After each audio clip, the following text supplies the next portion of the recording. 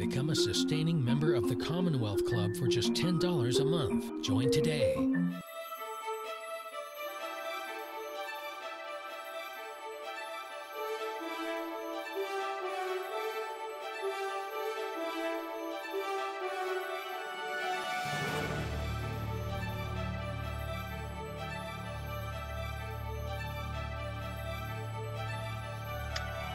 Good afternoon, everyone, and welcome to today's live-streamed program of the Commonwealth Club of California. I'm Gloria Duffy, President and CEO of the club, and our moderator for today's program. Today's program is part of the Commonwealth Club's new Future of Democracy series, generously supported by Betsy and Roy Eisenhart. The club has, of course, shifted from in-person programs to all virtual events like this one, and we're so grateful for your support. We're happy to present today's program free to our viewers and appreciate you considering donating to the club. If you wish to do so, text the word donate to 415-329-4231 or visit the club's website at commonwealthclub.org. We truly appreciate the support. We also want to remind you to submit questions for our guest via the chat room next to your screen, and I'll get to as many of them as possible later in the program. Now it is my great pleasure to introduce our guest speaker, Dr. Larry Diamond, Senior Fellow at the Hoover Institution and Professor at Stanford University's Freeman Spogli Institute for International Studies. Dr. Diamond is a renowned political scientist and expert on democracy around the world. I've appreciated his insights and ideas for years at Stanford in his role as the director of the Center on Democracy Development and the Rule of Law, where he studied the state of democratic development in the developing world, in Hong Kong, the Arab Spring, and the like. Little did I expect that we would be seeing him doing similar analyses of democracy in crisis here in the United States. In late November of last year, well before the events of January 6th, Dr. Diamond wrote a New York Times essay about the vulnerability of our democracy, especially how, in his opinion, free and fair elections are under far more direct threat than many had ever imagined was possible. In his essay, Dr. Diamond predicted that President Trump might pressure the Republican legislatures in battleground states to award him their state's electors, even if the formal vote-getting machinery ultimately declared a Biden victory in the state. He further said that such a scenario would be far more dire than Bush versus Gore in 2000, with an incumbent president threatening fire and brimstone if the election were not handed to him and signaling violent right-wing extremists to take action. Dr. Diamond's predictions were so right, as we now know, after we've experienced the events of January 6th. And of course, the second impeachment trial of President Trump is underway as we speak. Drawing conclusions from the underlying trends he sees in the US, Dr. Diamond says our electoral system needs basic reform.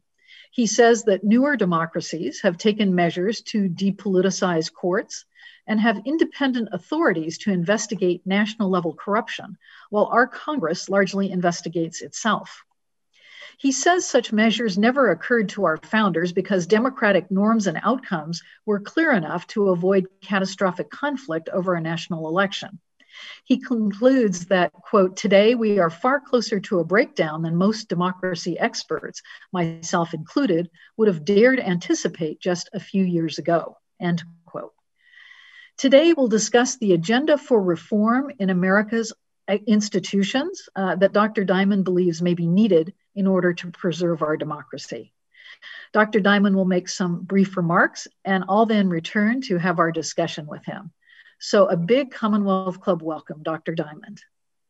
Thank you, Gloria. It's always an honor to speak to the Commonwealth Club, and particularly now at this crucially important moment in the life of American democracy as we enter what something like our 240th year.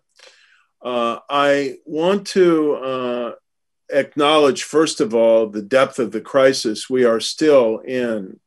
We had a very narrow escape from catastrophe in the period between the election of Joe Biden as president of the United States in early November and his inauguration on January 20th. And the narrow escape was not only with regard to the nearly successful potential assassination of members of Congress and the Vice President of the United States, or other physical harm to members of Congress and more lasting interruption of the process of counting the presidential electoral college vote. It was the efforts on the part of Donald Trump, which are still coming to light in their breadth and intensity, and which I think could have been predicted in advance of the election. And I was hardly the only person to have done so if you were paying attention to what Trump was saying and the logic and style of his rhetoric and his campaign. The relentless efforts to suborn and subvert the electoral process and to try to pressure the state legislatures in different states and the electoral officials in different states, like the Georgia Secretary of State, to hand President Trump a victory that he didn't otherwise win. And this was possible in part, in large measure, because there was sufficient doubt about the transparency and honesty of the electoral process and the electoral results that the people on the losing side of the presidential election campaign, that is a large swath of Trump's supporters and not just Trump himself, could believe what they wanted to believe about the fact that he had won an election that in fact he had lost. And all of this points to urgent needs to do two things I want to focus on briefly now, and then I will answer all your questions and really look forward to the dialogue we will have. First of all, we really must strengthen and insulate from partisan contamination our electoral processes. They are decayed, they are antiquated, they are in need of modernization and funding, they have not received adequate support and attention, and we can no longer take them for granted. And second of all, we've got to think about how we can depolarize our political process so that it is not so much given to the political extremes and toward the level of distrust and partisan warfare that we now have coming from the extreme of one political party in particular, but the trends are toward increasingly some degree of bipolar polarization. I have a 12-step program. Those of you who've read my book know I like 12-step programs. My book is Ill Winds, Saving Democracy from Russian Rage, Chinese Ambition, and American Complacency. And in that book, I highlight the autocrats' 12-step program around the world for undermining democracy, which Donald Trump got pretty far in implementing. So now I have a 12-step program for strengthening and repairing American democracy. The first 8 steps involve strengthening the integrity and efficiency and transparency of election administration in the United States. Number 1, we need to ensure adequate federal funding for state electoral administration and for upgrading voting and counting machinery.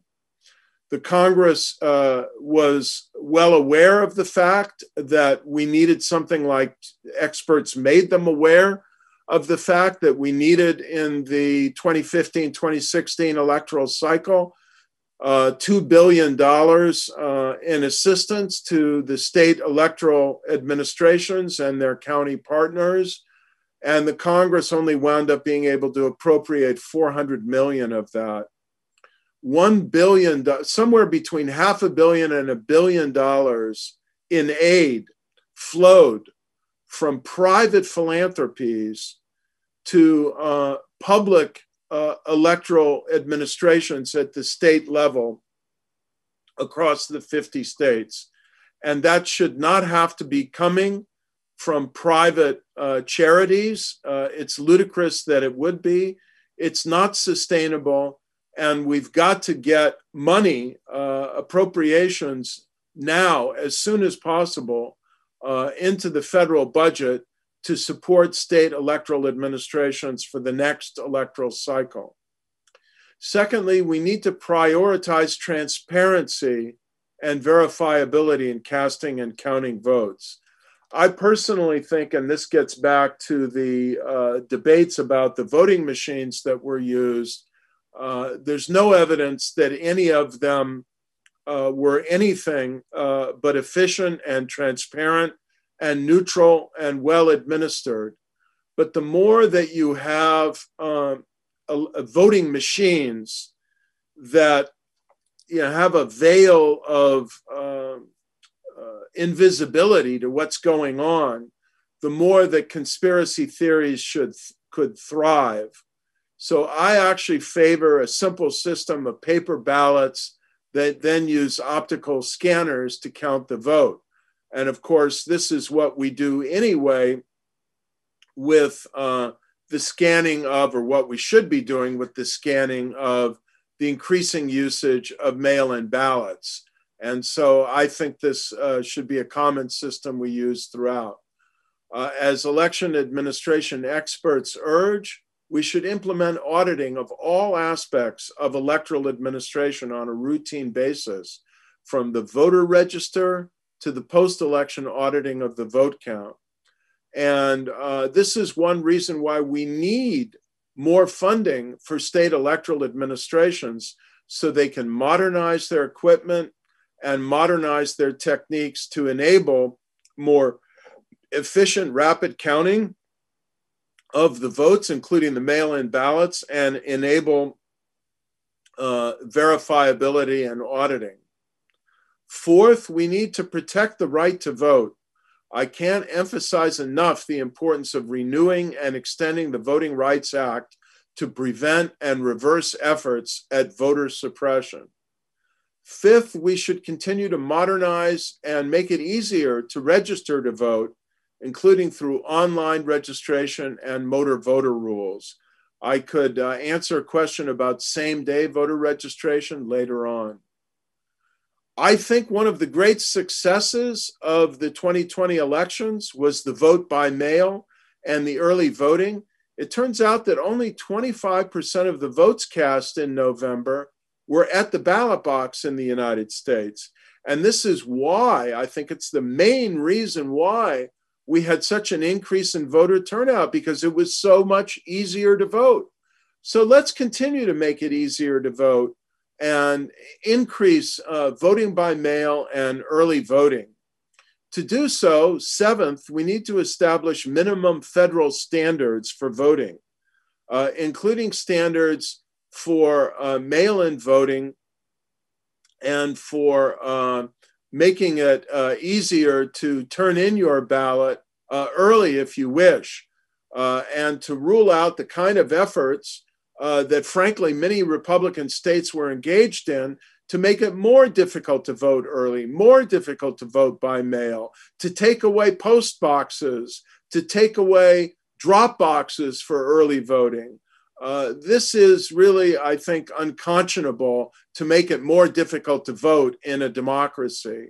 And there's no evidence, in fact, that one party is going to be advantaged if you let everybody vote as efficiently as possible. So minimum standards is number 7. Number 8 is strengthening the neutrality and integrity of electoral administration and certification processes at the state level.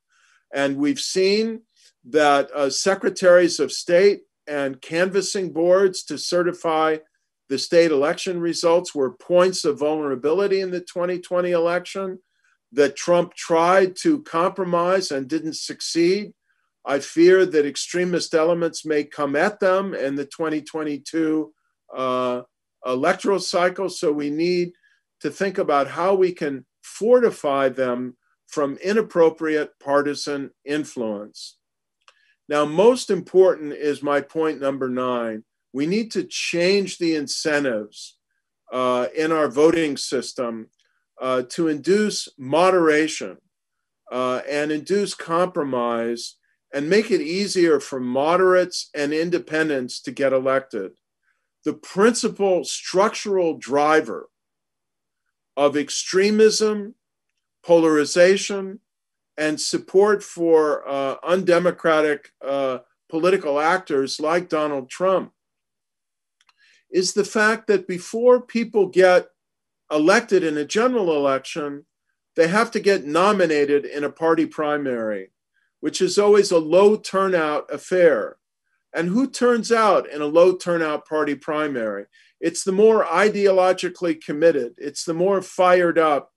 And now in the Republican Party, it's the more extreme elements who don't represent the entire Republican Party or even a majority and are very unrepresentative of the general electorate. I favor ranked choice voting in the general election where people can rank their choices as they do for your municipal elections in San Francisco. And I like the system that Alaska has just adopted by voter initiative last November, where they have a nonpartisan blanket primary, no more partisan selection of extreme candidates, but they choose 4 candidates in the nonpartisan blanket primary instead of the 2 that we do in California. And then they advance those 4 to the general election, and they use ranked choice voting to select among the 4. This is one reason why Lisa Murkowski, I think, now feels so emboldened to stand up to the extremes in her party. She's going to be up for re-election in 2022. But she knows that, even if the Republican extremists in Alaska try and target her, she'll be one of the top 4 that advances to the general election. And she'll probably be reelected in part through the vote transfers and ranked choice voting that reward moderation and enable people to transfer their vote preferences if their first choice doesn't make it and no one gets a majority of the vote. And no one can get elected without winning a majority of the valid votes cast, and that tends to induce moderation. 10th, eliminate partisan gerrymandering, as we did by voter initiative here in California, but there are still too many states that rig the vote in order to advantage the party that now controls the state. I think this is a blight on democracy that long ago should have been eliminated in all of the 50 states. And of course, now it's coming up to relevance again because we're about to enter, after the decennial census, this extremely politically fateful process of redrawing state and congressional electoral district boundaries. 11th, I'd like to eliminate the Electoral College. I don't think this is possible through constitutional amendment. We do have the National Popular Vote Compact that I could address. And finally, I think we could reduce political polarization in the United States by adopting term limits for the Supreme Court, so it's not such an existential struggle over every Supreme Court nomination. I favor the concept of an 18-year term limit, and the bill Ro Khanna has co-sponsored in the United States Congress that would begin to implement this by adding a Supreme Court justice every 2 years. The president would get to nominate a Supreme Court justice. And you'd know, Democrat, Republican, it didn't matter that with an 18-year term limit, every president would get at least 2 Supreme Court nominations in a 4-year term. The issue is how you phase this in and I can speak to that as well. Now, this leaves open other important issues in the quality of our democracy, such as campaign finance, which I'd also be happy to address. Thank you for the opportunity, Gloria. I have a few questions, but I have a feeling we're not going to get to mine because our audience is sending so many great questions. I guess the first thing that occurs to me with this 12-step program, all of which is very logical, we are in an economic crisis. We're in a health crisis. We have a lot on our plate nationally and a lot of demand on our budget. How do you envision this program of activities moving forward? How can we undertake this at this time? So, look, some of the reforms that we need to modernize and make more resilient our systems for voting and vote counting are, in the big scheme of things, not very expensive. $1 billion, $2 billion reminds me of the great Everett Dirksen line. I loved Everett Dirksen, the late senator from Illinois. Billion here, billion there. Pretty soon you're talking about real money. But of course, when you're talking about a $1.9 trillion stimulus budget, or when you're talking about the amount of money we spend to promote democracy around the world, which is well over $1 billion. You know, if we can't spend that on our own democracy, I think it's a pretty pathetic statement about what we value. So I don't think it's a lot of money actually to secure, strengthen, support, refurbish, modernize, and make resilient our systems for voting, our equipment for voting, our human infrastructure for voting, verifying and counting the vote.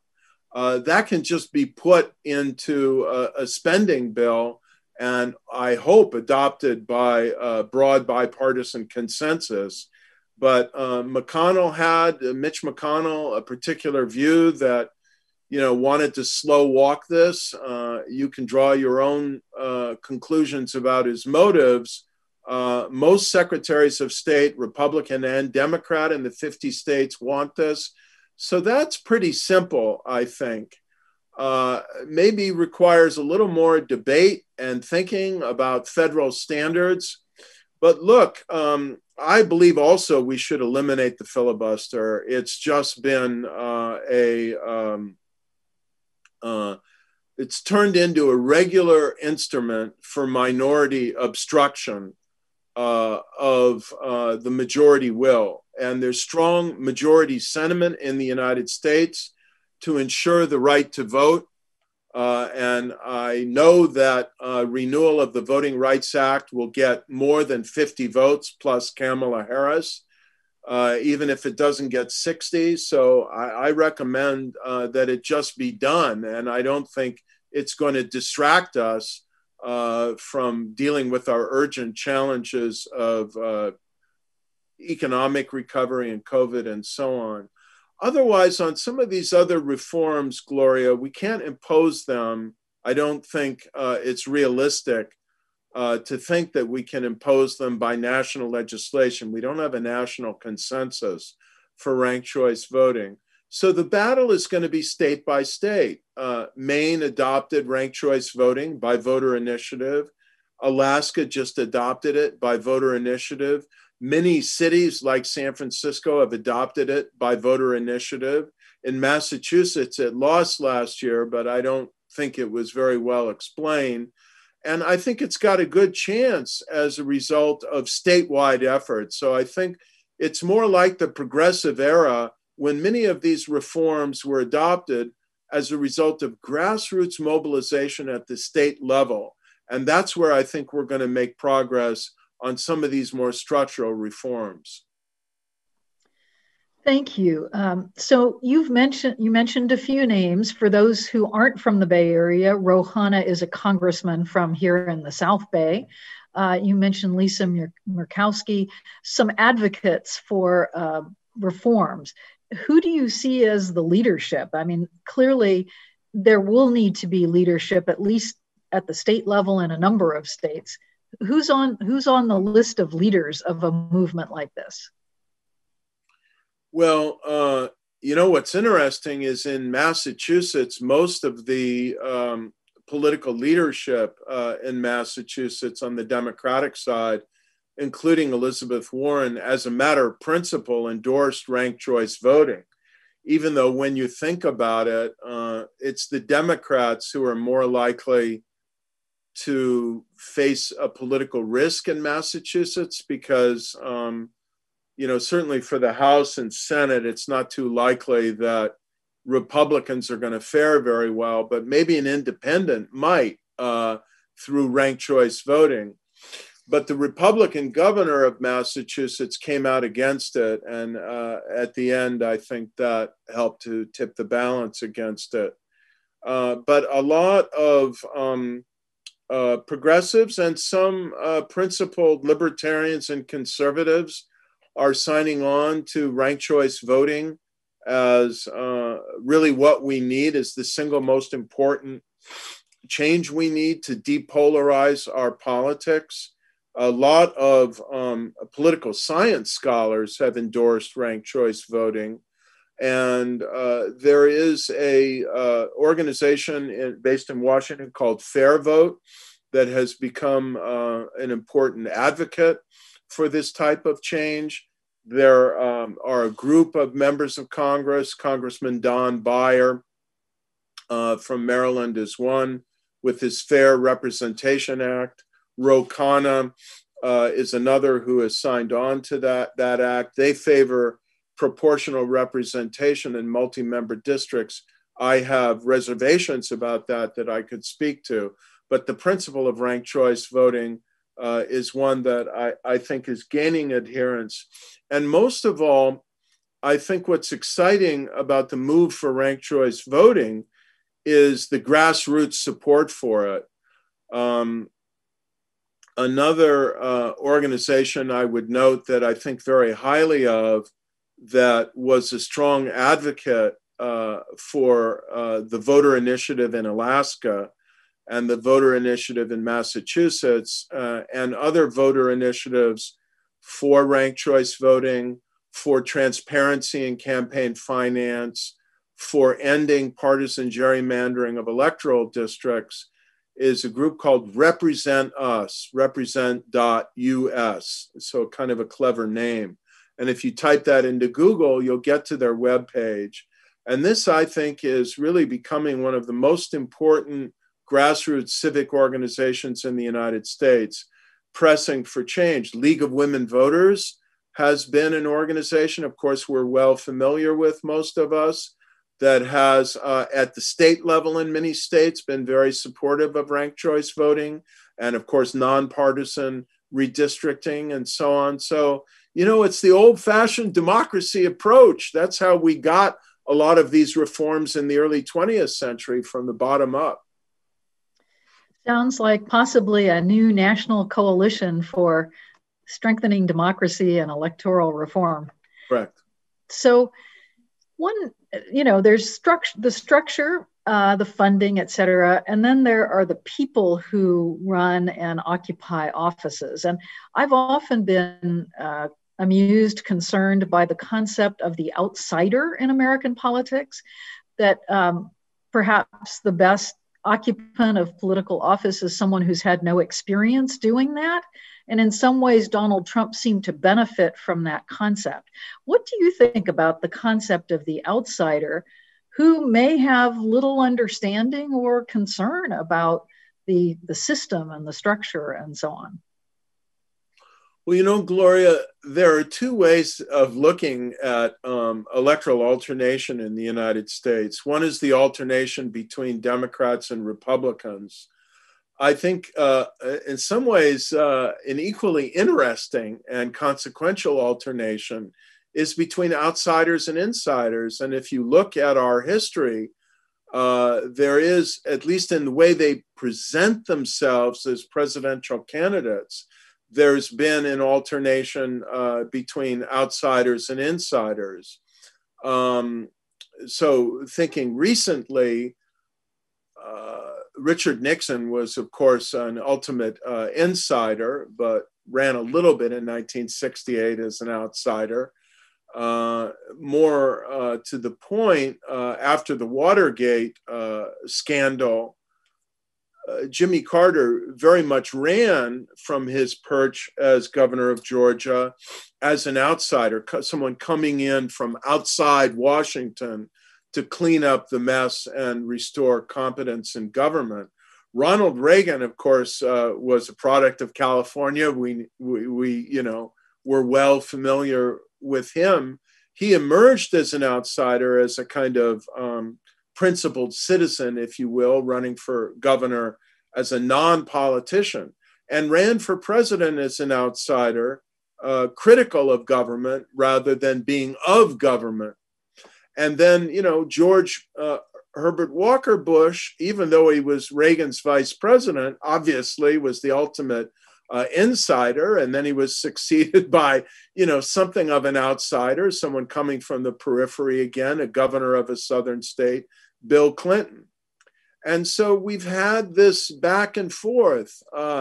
Now we've had the ultimate outsider, Donald Trump, coming in and, I think the majority of the American people judged trashing the system. And we've had the ultimate insider replace him. So I think this is in the spirit of the American founding, this tension between the valuing of public service and expertise and really deep democratic experience and the suspicion of professional politicians. And that's just rooted in our political founding and our political culture. You use the term progressive, and I've been having some debates recently with people I usually agree with about the definition of the term progressive in American politics, where it has recently come to be used to describe left or even socialist, et cetera. And I think of it somewhat differently, in part because the Commonwealth Club was a progressive era organization that emerged 118 years ago here in California. I'd love to hear how you define progressive.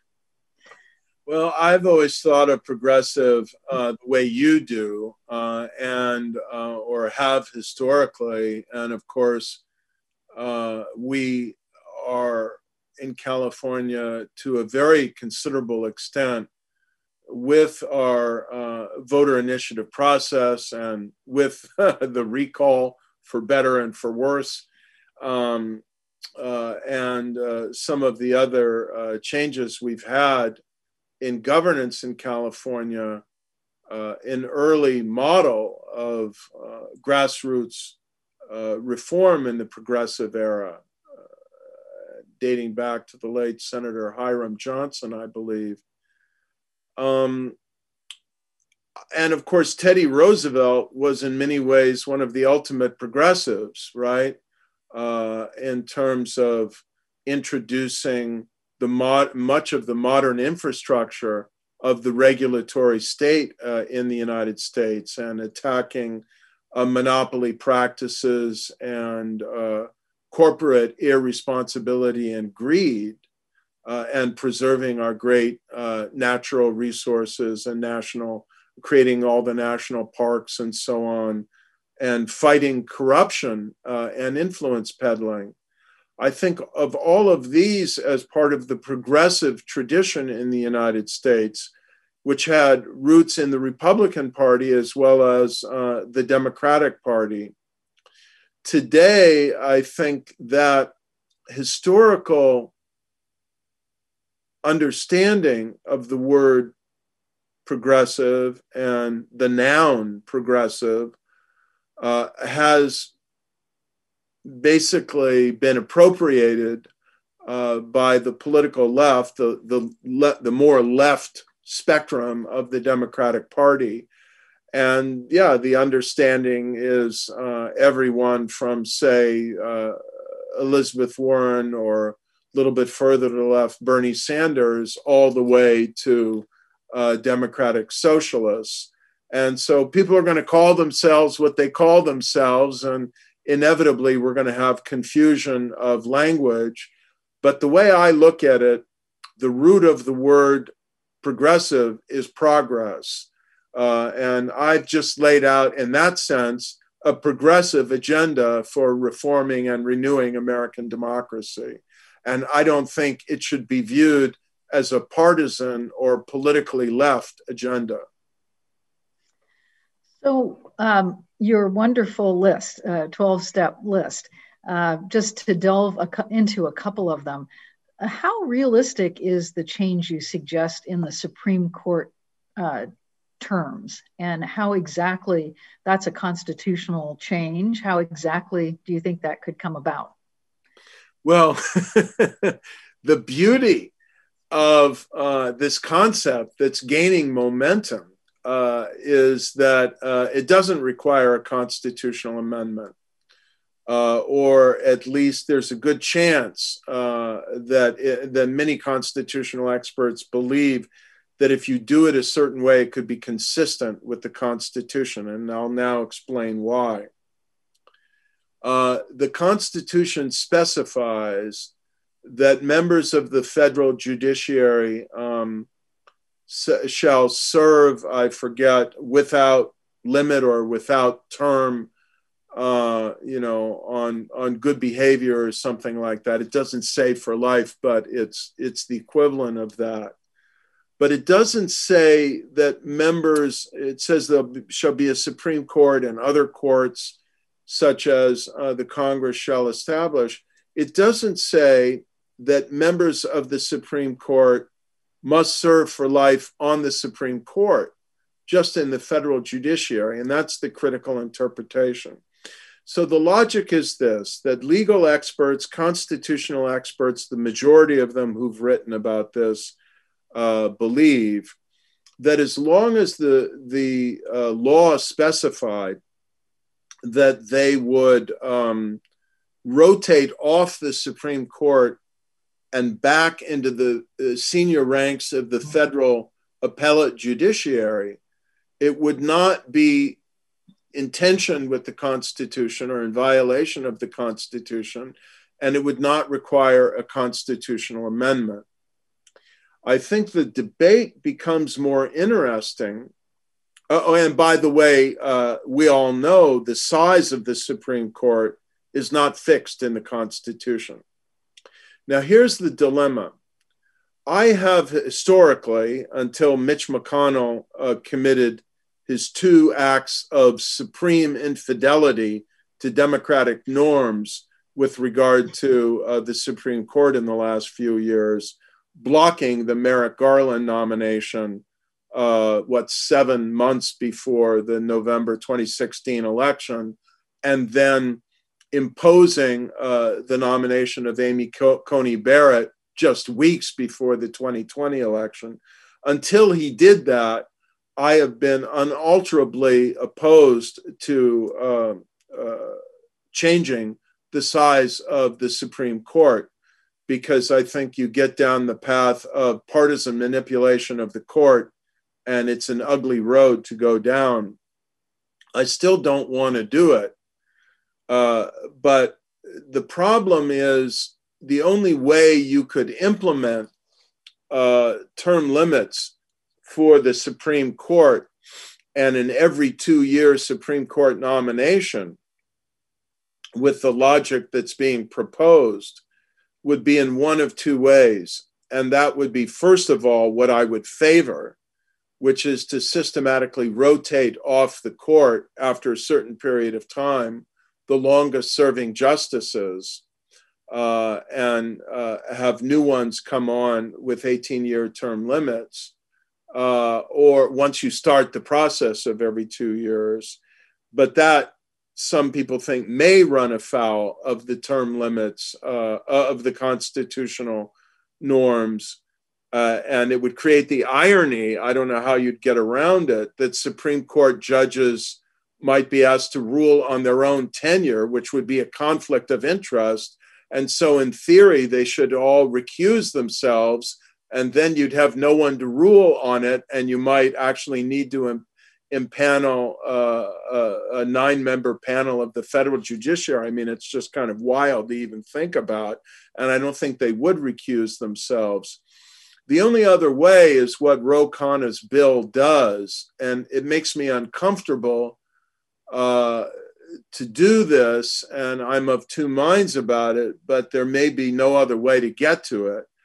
You would just have the every 2-year process work, and once all the existing members of the court had rotated off, you would have a steady state of 9 members serving 18-year terms. For a period of time, that would likely result in expansion of the size of the court, but without any, a priori political empowerment of one party or the other. I mean, you could implement this behind a Rawlsian veil of ignorance and say that it won't start in the Biden administration unless there's an opening in the Biden administration.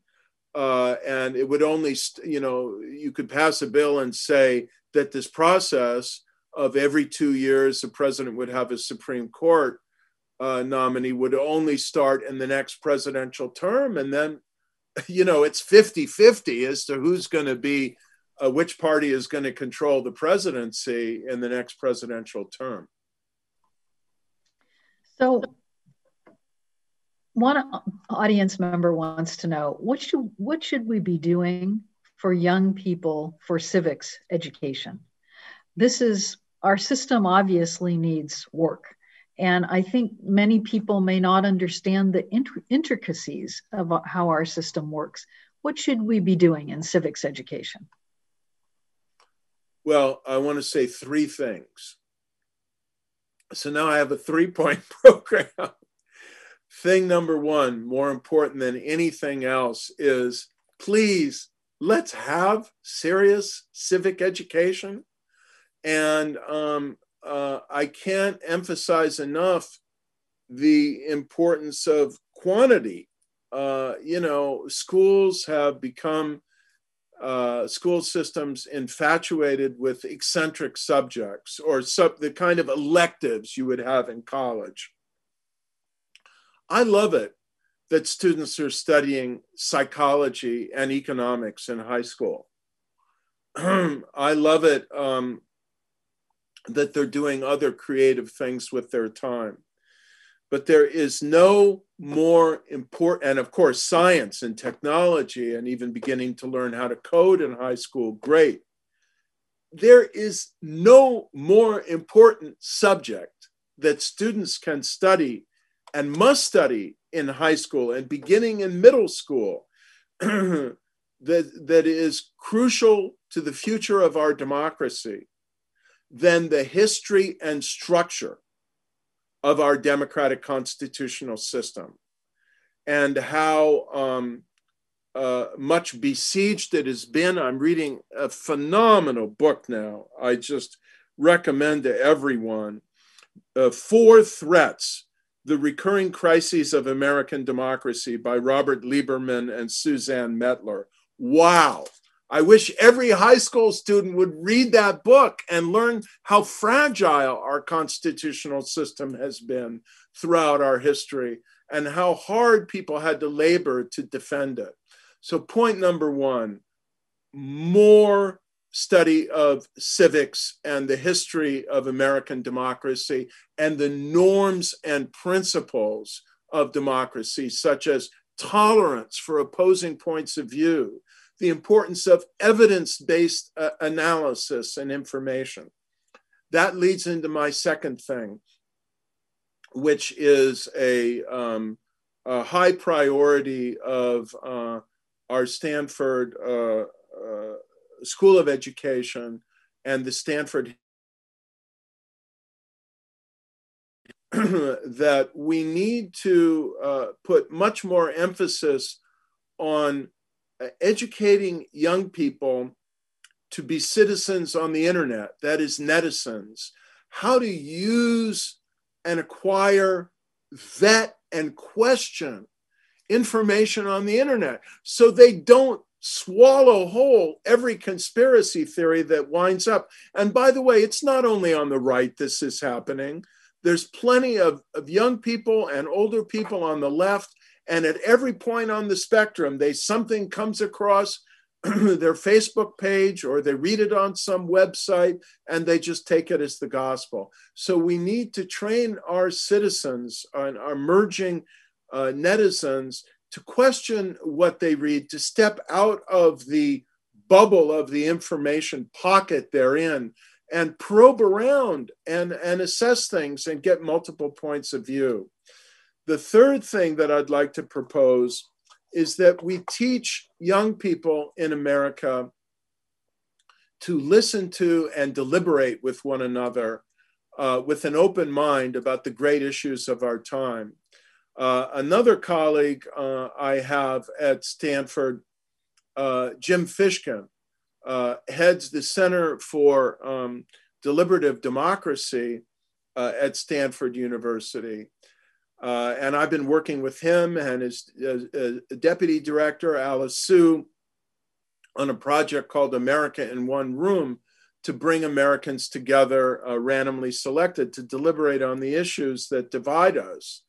But Jim and Alice now have a program where they're going to take this, this method of democratic deliberation into the schools. And of course, for better or for worse, this is the method, here it is online, that we're using to engage one another. So once you are doing online deliberation, you can really scale it up. And this May they're going to do a very bold and exciting deliberation with high school students across the United States, where they'll bring them together across regions, across high schools, across ideologies and ethnicities, and have them dialogue and interact with one another about some of the issues of our time. And I think learning to listen, learning empathy, mutual respect, and civilized discussion and difference is a very important part of the educational process. Thank you for that additional 3-point program. So I'd like to ask you whether you think there's anything fundamentally wrong with our presidential system. And this refers to an article a friend sent me from the Washington Post last week. John Kerry from Dartmouth wrote about how democracies with elected presidents are more prone to backsliding, including through coups. And they perform parliamentary systems perform better in some social indicators, lower rates of poverty and so on. Do you have any sense that we might need to fundamentally change away from a presidential democratic system, perhaps to a parliamentary democratic system? Gloria, if I could start from scratch, I would take the German parliamentary system as a model for the United States and build on that.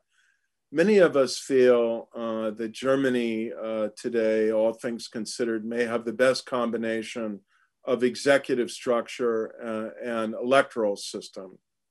They have a parliamentary system, but they have a constructive vote of no confidence. So you can't bring down a prime minister with opportunistic coalition unless you have an alternative coalition to replace it with. So that kind of ensures a degree of stability.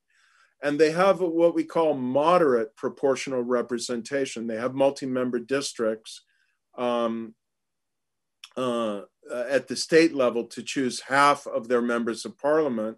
And then the other half of the members of parliament are chosen in single-member districts.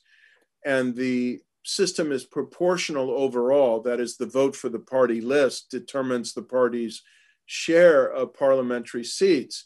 But you've got to get at least 5% of the vote on a party list in order to be to enter parliament. So that weeds out, or at least it was thought it would weed out, smaller and more extreme parties.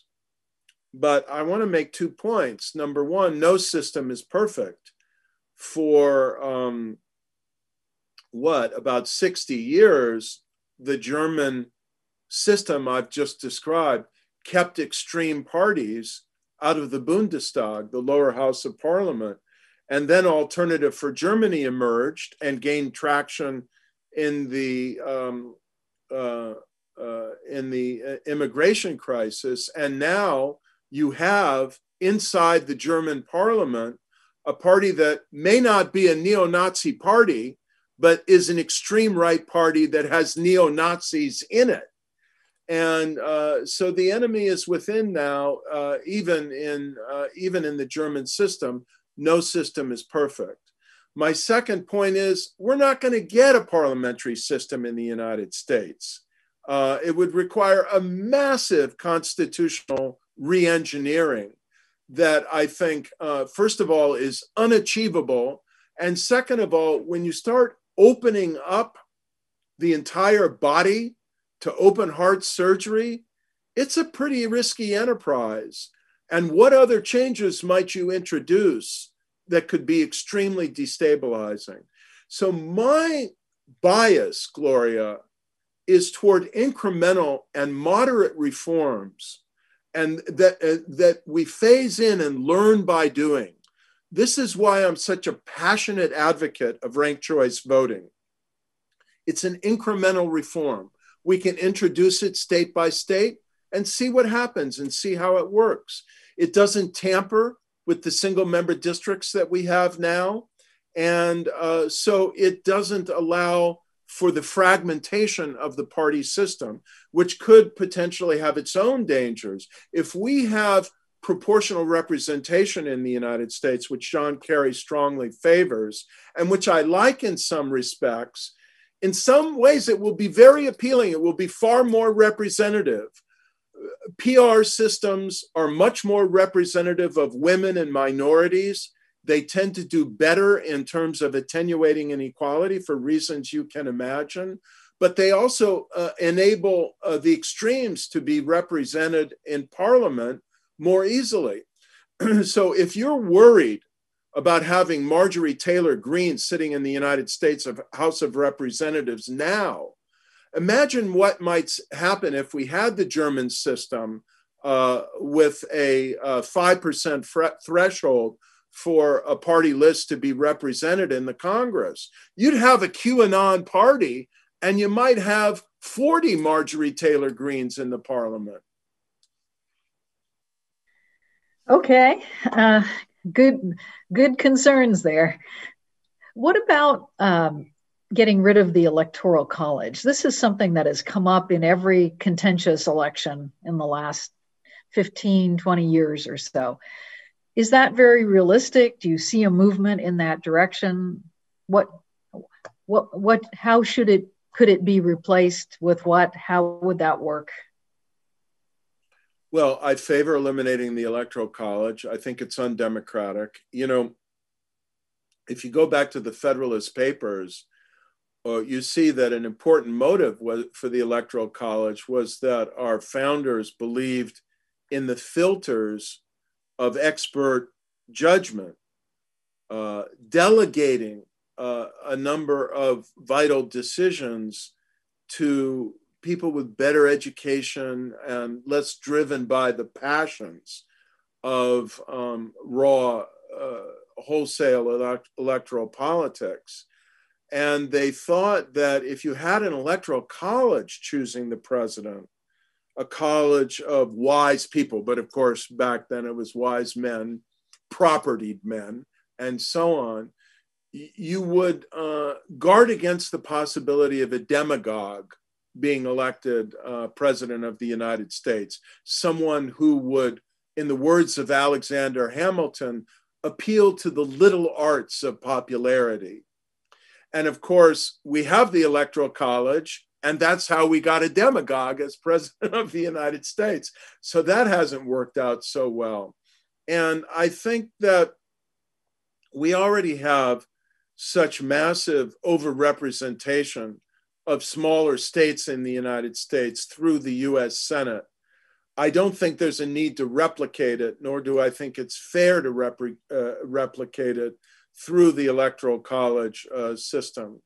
So, and then you get the debates over the Electoral College. Look, I think the simple system here is simply the national popular vote. Every other country that has an executive presidential system elects its president through simple counting of the popular vote, and that's the way we should do it. I don't put it high on my list of priorities, Gloria, because I don't see how we're going to get 3/4 of the states to adopt this. I don't even see us getting 2/3, certainly, of the Senate to adopt it, probably not 2/3 of the House. And so the only possible option that people are looking at now is the National Popular Vote Compact, the idea, the initiative that's underway that has been adopted by state legislatures that account for about 190 or so of the 270 electoral votes that are needed to be elected president in the Electoral College, that every state adopting the compact will direct and mandate that its electors vote for the winner of the national popular vote and not the winner of necessarily the winner of the vote in their state when the compact has been adopted by states that account for at least 270 electoral votes. The problem is, how do you get to 270? That doesn't look likely anytime soon. And then we don't know if it would be considered constitutional by the Constitutional Court, the Supreme Court. And the problem is, you wouldn't find out until that mechanism had been invoked. And then you could have the crisis that someone had, won the conventional electoral college, who won the most popular votes in a state, lost the national popular vote, was declared by the National Popular Vote Compact to have been elected president through the popular vote, but then the winner of the Electoral College by the old system could go to the Constitutional Court. It could be a mess. So I don't know. I favor the National Popular Vote Compact. I think that we ought to give it a try, but it's any way we go would be risky unless we amend the Constitution. So here's a good question that just came in. How do American voters today compare to voters 30 or 40 years ago in terms of their common sense? Well, not well, obviously, because we have much greater scope for conspiracy theories and utter falsehoods, and much less trust in the system, where, as regards electoral administration, for example, distrust is not justified by the facts. We just had the best administered federal election in many decades, if not in American history, and the largest voter turnout in the United States, as you know, in over a century. And, a large percentage of the American public, not near a majority, but, 35 or 40% believe that the other candidate won. And so I think common sense is deeply suffering because of social media and because of charlatans in the political system, demagogues, who are feeding these blatant mistruths. So we have enormous work to do to counter misinformation, disinformation, but also address, as my points about electoral administration have tried to do, the vulnerabilities in the system, the elements of weaker transparency in the system that lend themselves to disinformation and distrust and conspiracy theorizing. We are getting towards the end of our time here. There's so much to talk about. I'd like to focus in a little bit on what people can do. So this is a very long list of structural reforms that political scientists understand and think about, and you've put out a great case. So what about an individual who's a business person or not in the realm of politics or political science or whatever? How can somebody who's concerned and obviously may have been upset by what we saw in this last election cycle connect with what you are saying to try to help make a difference, help make things better? Okay, number one, go to your school board, contact your school board, and ask to see what the civic education plan is for middle school and high school. And ask yourself, are our kids learning enough about democracy as a concept and a value and a set of norms, and about the history and struggle of this precious constitutional system? What more can we do?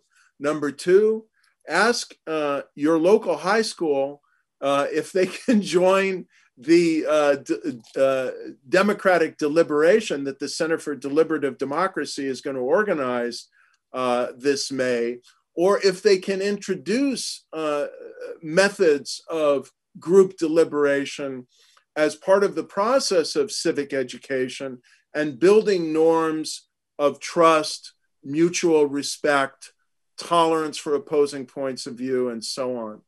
Number three, visit the websites of some of these organizations that I've talked about involved in electoral reform. Represent Us, Fair Vote, the Chamberlain Project.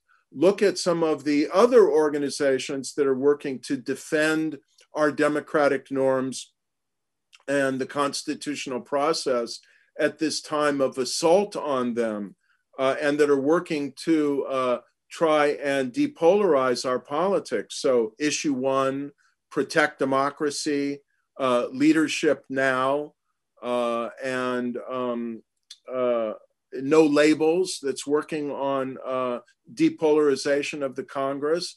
Those are some of the organizations that I think are worth checking out and supporting, and all of them have websites. Get involved with the League of Women Voters. I think it's still a great organization that is trying to ensure electoral participation, electoral transparency, electoral reform in many cases, as Fair Vote, the Chamberlain Project, Represent Us are doing. And model good behavior for your kids and your family. So even if you find views that are filled with conspiracy theory or involve really kind of some odious elements, try and search for common ground and see where you can build that common ground. Sometimes you just need to change the subject from Trump versus Biden, Trump versus Obama, Trump versus the world. Who won 2020? Let's talk about the state of our schools, or maybe, the state of healthcare in America, or, some of the social problems where we do of hunger in the United States, where I think Republicans and Democrats can find common ground and work where we can on common solutions and try and model mutual respect and tolerance. So it seems, as an aging baby boomer, I remember a very rich fabric of organizations and programs when I was young. There was Boys State and Girls State and internships in the House of Representatives and student conferences. I remember going down to Texas A&M University for a student conference on national affairs and so on. It seems like there was a very rich fabric. And while perhaps philanthropy shouldn't be supporting actual electoral reform, it seems like philanthropy and even business and other sources could be helping to rebuild this richness of experiences for young people, to teach them consensus building and reaching out to others and focusing on problems rather than personalities and so on. So I want to give a vote of appreciation and thanks to American philanthropy in two respects. Number one, they have been rising to the challenge, and they have been supporting many efforts to try and reform and depolarize, strengthen and renew American democracy. The Hewlett Foundation, which is, of course, we take pride in, it's part of our Silicon Valley and Bay Area community, has had a really vital, forward-leaning and creative program under the leadership of Daniel Stidd that I think has been supporting many of these reform initiatives and efforts to reduce political polarization in the United States. The Rockefeller Brothers Fund, I think, the Ford Foundation, and many others provided support for this remarkable initiative that produced this report of experts about a year ago called Our Common Purpose, which I've used in my class, which rolls out a much broader agenda for reforming and renewing American democracy. I really recommend that report to every one of our listeners. And I want to say again, before we close, Gloria, that I think and fear that American democracy would have really failed last year in the electoral process, that we would have had a calamitous breakdown under the strain of COVID-19 and the need for new voting technologies and so on, had it not been for the extraordinary generosity of a number of American philanthropies. I'm not going to name them for a reason I'll explain, that stepped up to the plate and provided assistance to ensure more efficient, modern, and adequate electoral administration.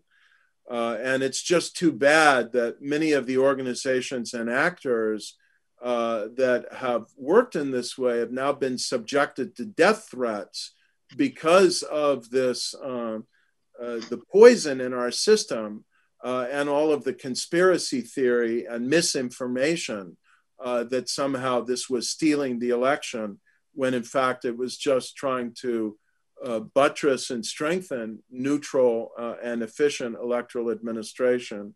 So, Lord knows it's not perfect. Nothing is. Everybody has their own interest, perspective, and to some extent, institutional vanity. But I've got to say, I thank God for American philanthropy. I think they are doing a lot to fund, support, and stimulate the civic initiative that is defending and is going to wind up reforming and renewing American democracy. Thank you, Larry. Thank you for all your good thought on this. I know we're going to be talking about this and many of your different proposals in the months and years to come. It's a great plan for improving and reforming our democracy. Again, thanks to Dr. Larry Diamond, Senior Fellow at the Hoover Institution, Professor at Stanford University's Freeman Spogli Institute for International Studies. We also thank you, our viewing audience. This program is part of the Commonwealth Club's new series on the future of democracy, supported by Roy and Betsy Eisenhart. I'm Gloria Duffy.